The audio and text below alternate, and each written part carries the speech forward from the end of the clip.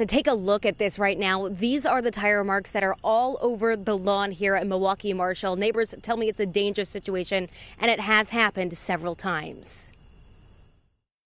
The police trying to get him. A scary scene at Milwaukee Marshall High School as a reckless driver rolls through the lawn, nearly striking students as they jump out of the way. That same car screeches past the buses, all caught on a neighbor's surveillance camera. That's just stupid, because what if you actually hurt somebody? Deshonda McDaniel is a sophomore at the school. She says she was outside waiting for the bus when it happened. What is going through your mind? It's just that I think they're stupid. Milwaukee police told 12 News the vehicle was stolen and had not been reported yet. They don't have a suspect, but are asking for the public's help. MPS says they are also working with police to increase their presence at the school. Kids here, they actually think it's a joke.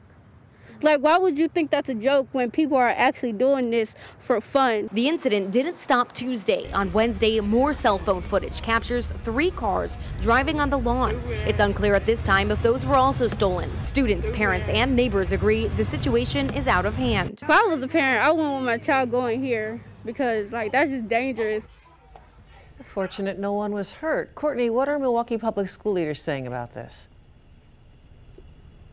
Joyce, I talked to MPS today. They say they are aware of the situation and are working with police to increase their presence at the school. You might be able to see the concrete barrier in the distance behind me. Neighbors tell me that those were put up today and they do have MPS marked on them.